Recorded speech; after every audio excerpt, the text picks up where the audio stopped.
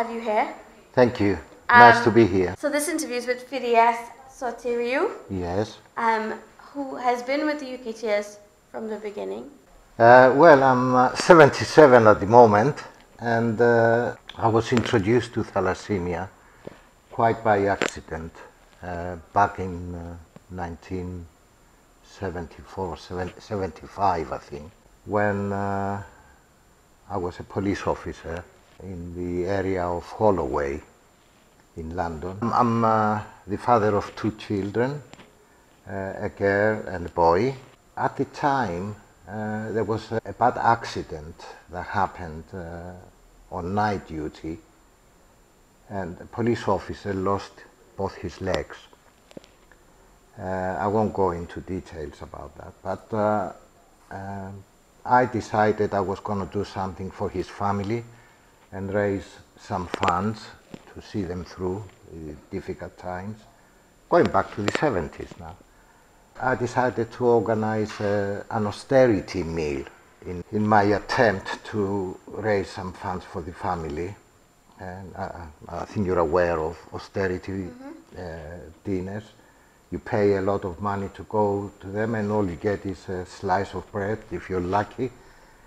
But of course the profits are increased. On that day, I recall I started work early in the morning because I had to go and arrest some people. And one of those I arrested was a drug addict. And he was obviously in no fit state to be interviewed.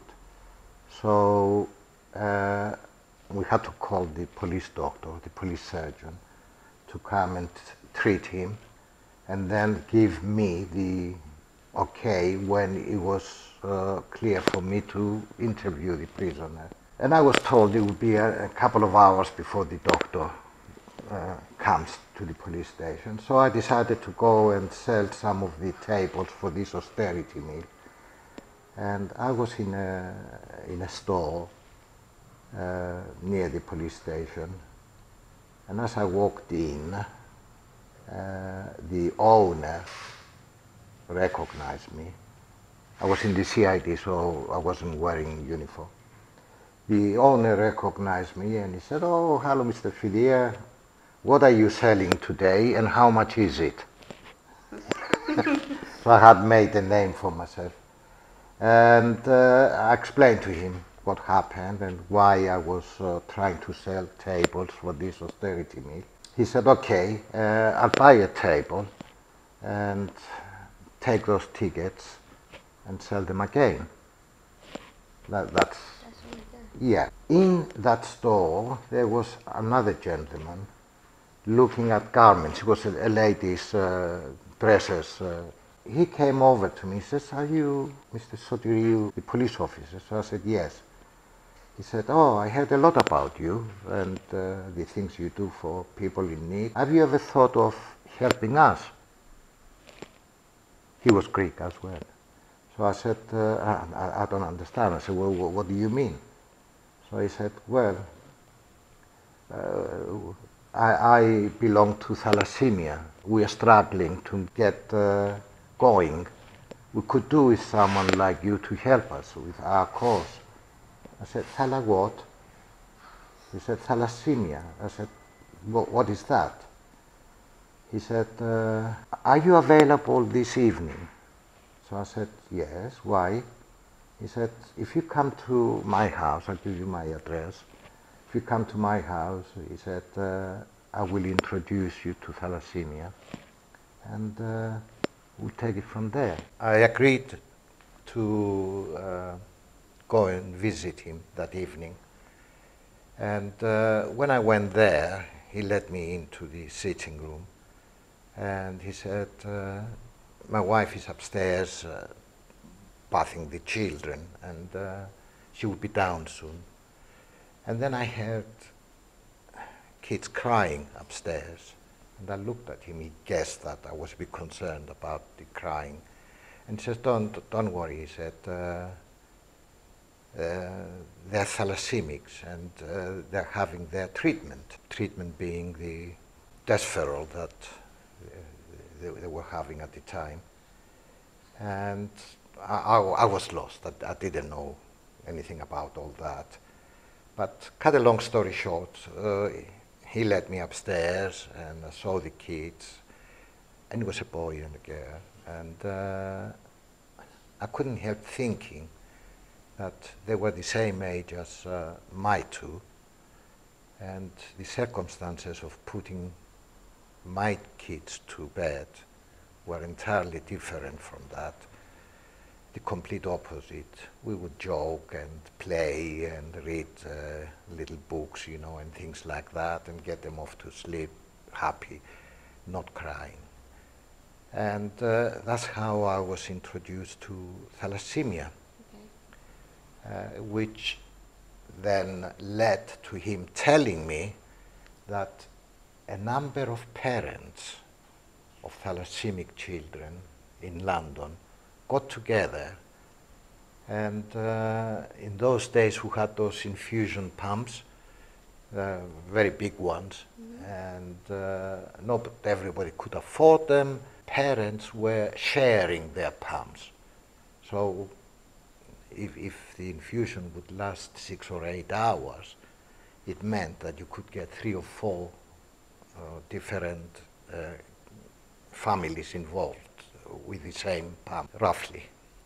I agreed to go and meet those parents that were trying to do something about it, which introduced me to what is now known as UKTS, UK Thalassemia Society, which did not really exist. It was just the parents of a few little children getting together, but not knowing what to do next. So I met with a group of them, and when I heard their stories, I said, right,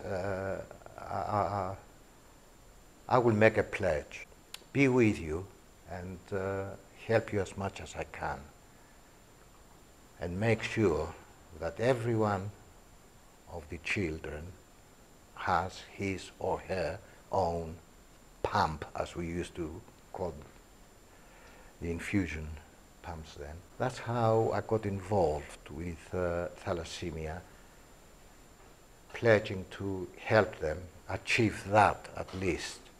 And of course everything else after that is probably my own fault, because I got too involved with thalassemia and I just couldn't let go.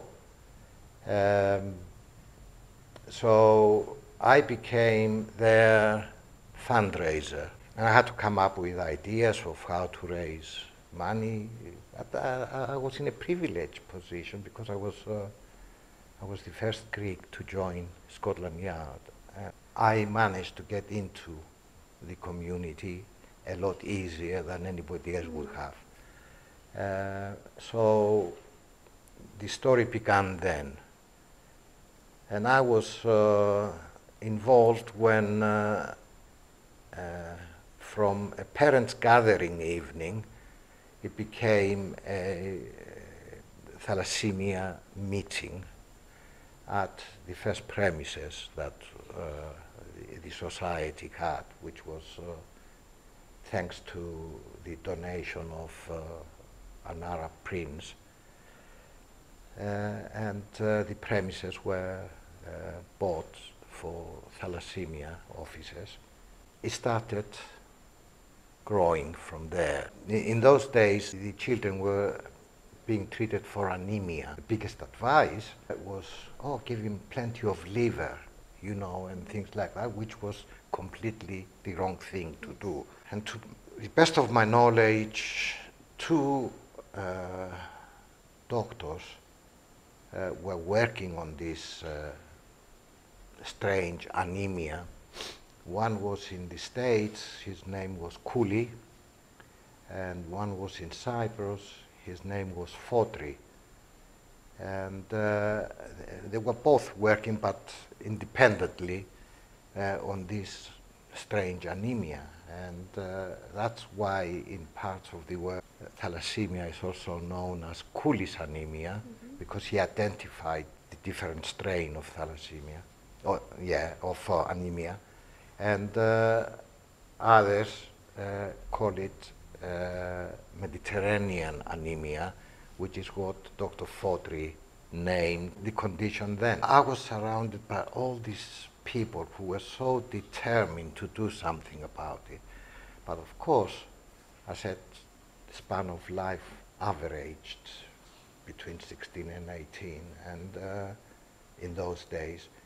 And that was because the original treatment was give him this and give him that or whatever, which was completely the wrong thing, and it created bigger problems.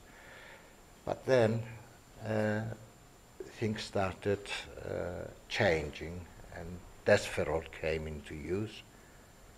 It was manufactured by Sibagaiki, and it gave some hope to the patients. Having said that,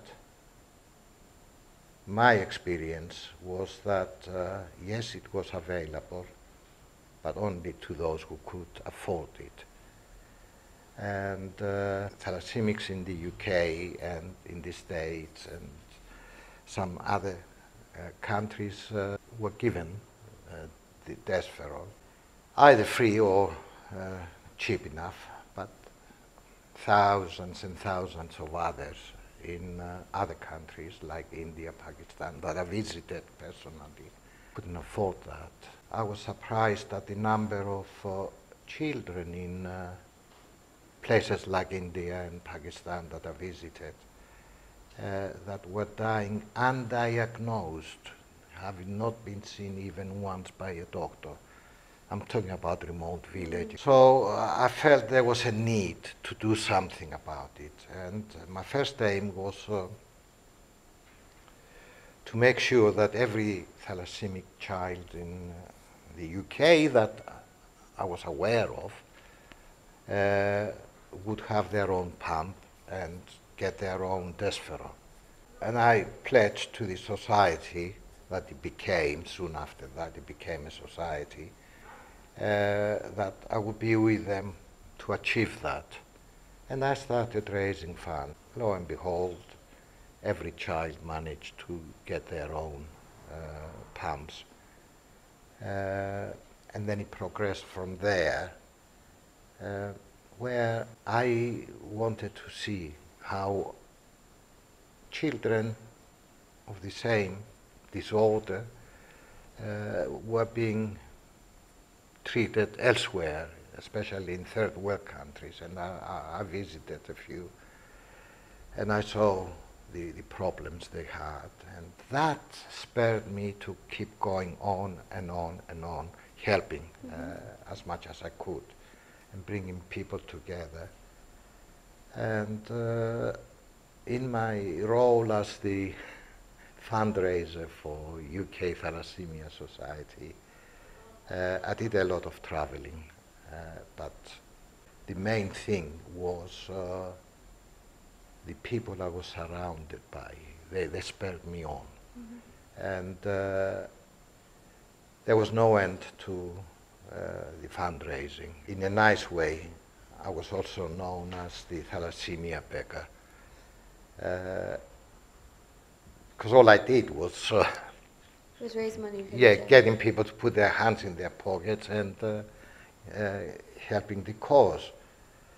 But you would have raised a lot of awareness as well whilst you were doing that. Yes, yes. Especially in the Greek community where people, yes, where it was still unknown. yes. Most important priority I gave, I wanted thalassemia to be a household name.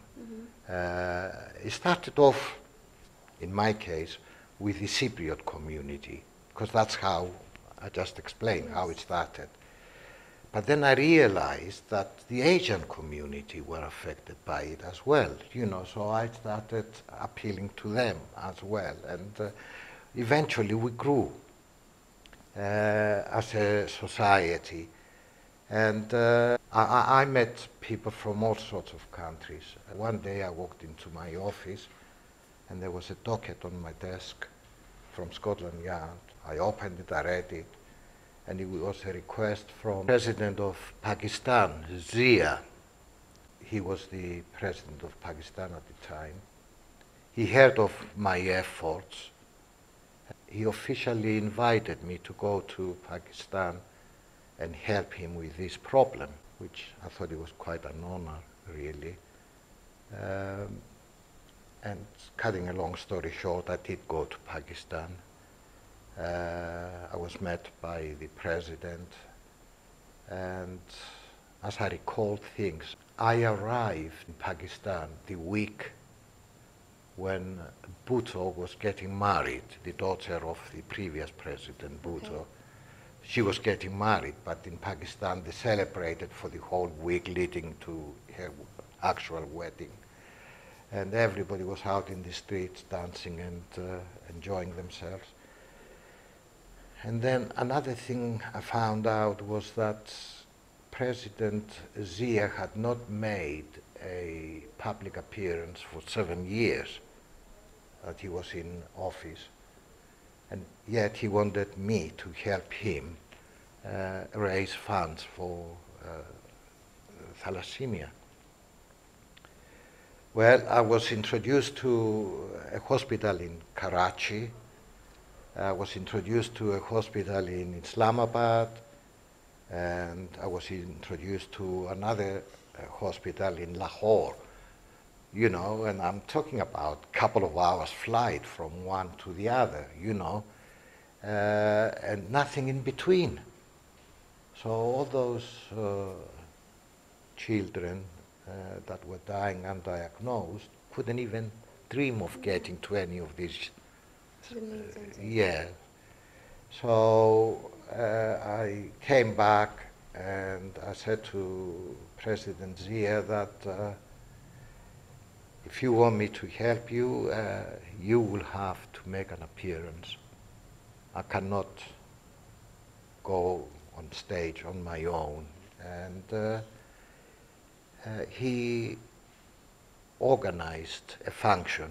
I think he invited something like 1,200 people as his personal guests to attend the function in a huge hotel. It was broadcast nationwide, but he was making his first appearance in public appearance at this function.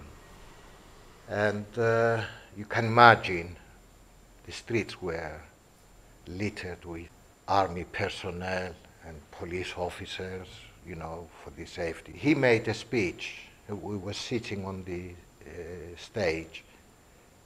I was sitting to his right, and he made a speech. Is it Urdu they speak there? Something like that. I think so. But I could hear the name Phedias, you know, being uttered from time to time, and Scotland Yard, you know, coming up. Then he told me that the stage was mine. And I got up and started what I used to do for UKTS, trying to raise money and awareness. And I remember after the introduction, a gentleman in a wheelchair coming out towards me to the stage, and he had a briefcase on his lap. There was nobody pushing him or anything. He was doing it himself. He came and he handed me the briefcase. I didn't know what was in the briefcase, and quite honestly, I was a bit concerned whether to open it or not. At the time, the thought had crossed my mind, but I thought, no, it's okay. So I opened it, and I found out there was $500,000 US in there. Okay. And of course, that was the very first donation. Now, I understood at the time that there was a lot of drilling going on in the sea outside Karachi for petrol. And the company that was doing it, there was one together with the Pakistani government. And he was the chairman of this company. And he made a donation, huge donation. And of course, that followed by others making their own donations. And I stressed the importance of having units between cities to make it easy for people in villages to get somewhere for the treatment. And I was surprised how many people were donating land, building material, you name it, everything. And it turned out to be a very, very successful night. That made a huge difference to Pakistan. If that wasn't an inspiration to continue, I don't know what was. So I did that, and then a young scientist came to the society and introduced himself to me as Dr. George Kondoyorgis. And he said, I want to have a little chat with you. And he told me that he felt that he could develop an oral chelator. Didn't know what an oral chelator was, but he did explain it was a tablet that could do exactly the same thing as infusion with desferol. And I thought, wow, sounds great. Why should we have our thalassemics attached to a pump, you know, for so many hours every day? I thought he would definitely, he meant what he was saying. And he said to me, if you can provide the funds, I will do the research. And I promise you one day, I will present you with a tablet that does exactly the same. And I did believe him. He was so sincere. So I put all my baskets, all my eggs in the same basket, and decided I was going to concentrate on raising funds now for this research. And what year was this? 76, 77, maybe, something like that. And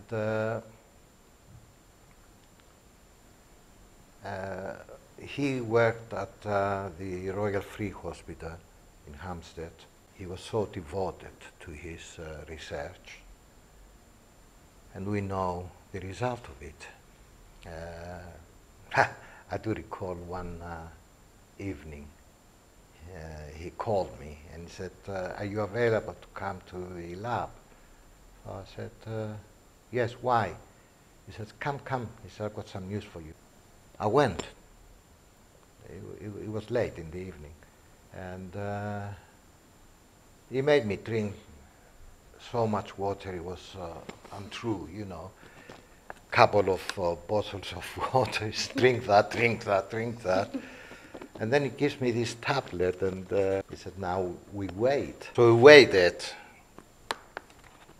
He says, when you're ready and you want to pass urine, he says, let me know. Here is a beaker, use that. And I did, and it was all red. He said, success. So that was the birth of L1. You're doing. So L1, we knew that George Kondoyorgis was on the right track, despite other scientists trying to convince the society that we're wasting our money, you know, it would never happen. Desferol will never be replaced by an oral chelator. And I pinned all my hopes on George. We went through the animal trials, you know, and everything. And then we came to the clinical trials. But although we did approach Sipakaiki to help us with that, because it would have meant a lot of organization, they reluctantly refused to do it. So George and I went to India And in India, there was a pharmaceutical company called Cipla. And the Asian parents made sure that contact was made between me and George Kondeyorgis and Cipla. And George and I went to Bombay, or it's Mumbai now, where Cipla is situated. And we saw the owner of the company.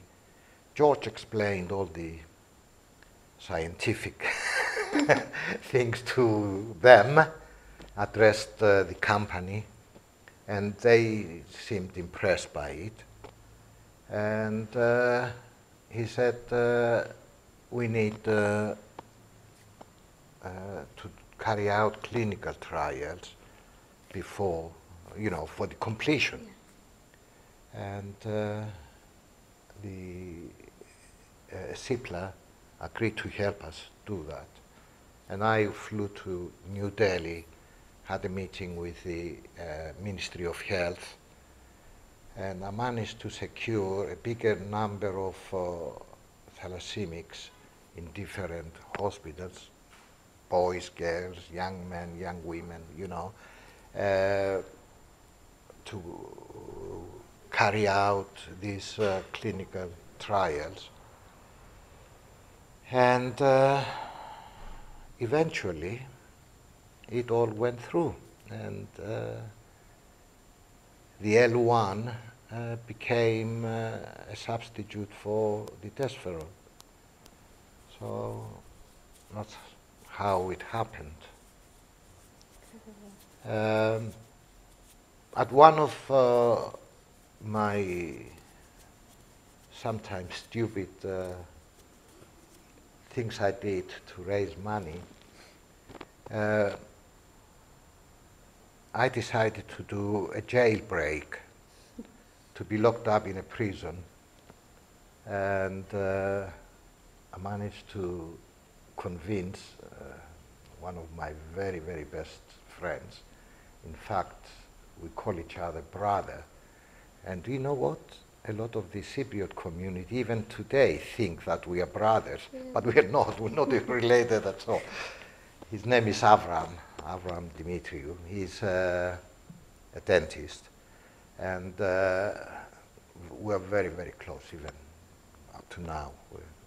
We even go on holidays together, So I decided I'm not going to do this jailbreak on my own. I better get him involved as well.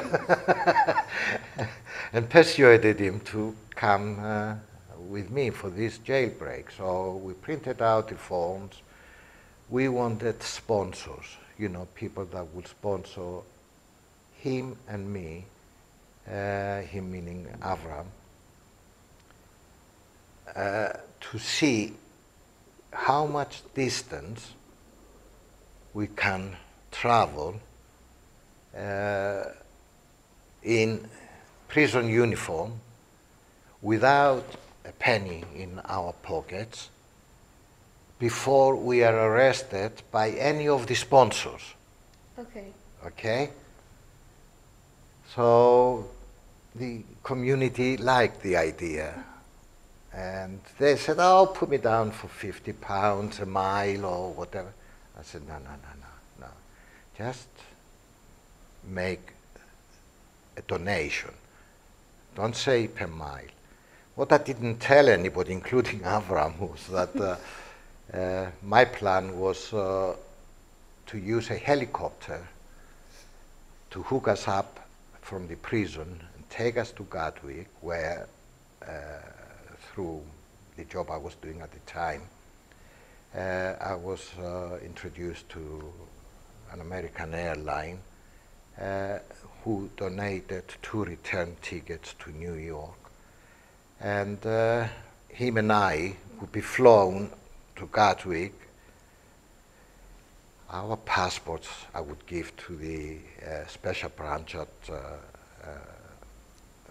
Gatwick in advance, so that we come out of the helicopter and straight onto the aeroplane before the aeroplane takes off.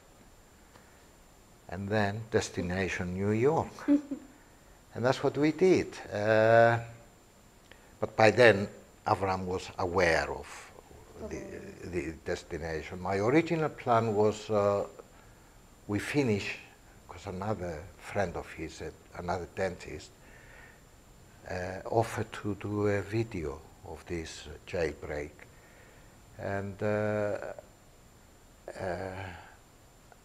Avram's cousin was a member of the Cyprus delegation to the United Nations, and he put us up in his apartment in New York, and he met us at the airport so that we could walk out in our prison uniforms, you know, without being arrested, and all that. But most importantly,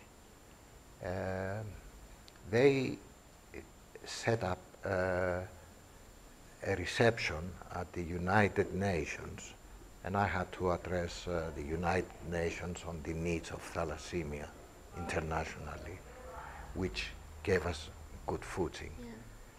So then we would be arrested.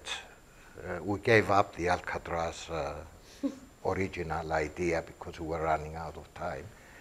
And we were arrested. I don't know if you've ever been to New York? I have. Right. Well, do you know where the United Nations, well, you know the road that runs in front of Yes. it? We had to run from the United Nations across the road, being chased by an American police officer with his gun. And I remember whilst we were having the reception at the United Nations, this gentleman came over and he said to me, "Officer, can I see you a moment?" I didn't know who he was, but he was the British ambassador to the United Nations. He introduced himself to me in private, in a corner. And he says to me, "I understand you and your friend are going to run across the road and being chased by a police officer." And then I said, "Yes." He says, "Have you been to the States before?" So I said, "No." He said, "Are you aware how many people in the States are armed?" And I said, "Why?" He says, "Well, they don't like seeing police officers chasing prisoners and not doing anything. So they won't think twice about pulling their own gun and shooting you." Avram's reaction was, "You're doing this on your own?" But that didn't last very long. Anyway, so we agreed to do it. And of course, all the traffic, I think it's about 4 lanes of traffic on each side, came to a stop, you know. And when we got over to the other side, it was like a footway, huge footway with very big flower beds, huge ones. And we just dived there behind them, the concrete ones behind them, and the officer came, and that was the end of the filming. So we decided we're not going to do Alcatraz, definitely. But that was a good opportunity going to the States, because then I met a man called Bob Ficara. He ran the Coolies Anemia Society in the States. And I can't remember the other gentleman's name. He was a Greek, because the Greeks had their own little association to do with thalassemia, and the rest of them had Coolies Anemia. And I was introduced to both of them, and we sat down and I said, "Well, look, is there a real need to have a Greek one and everything else on? Why don't you merge together?" And that led to the formation of TIFF, Thalassemia International Federation. Okay. So that was the birth of TIFF. If all these names mean something to you, it shows you the sort of people I was surrounded by. They were committed, they were determined to do something, and it worked.